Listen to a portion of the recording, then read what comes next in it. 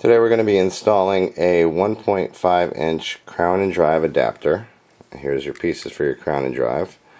We have the crown adapter, the drive adapter, and a snap ring to hold the drive on.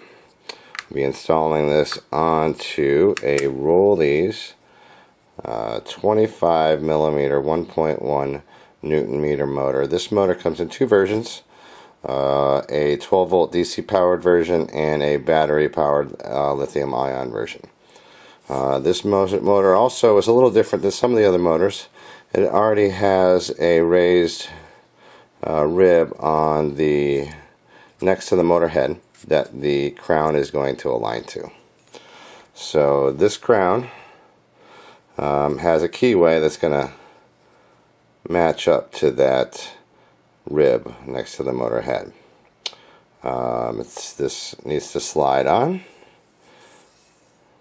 and align the keyway to the rib and slide on, noting that the flange is next to the motor head. The drive adapter has two different sides.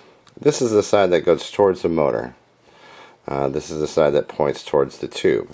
The reason this makes a difference is that the diameter on this side is smaller than it is on this side, just slightly, and that just makes it a little bit easier to install into the tube.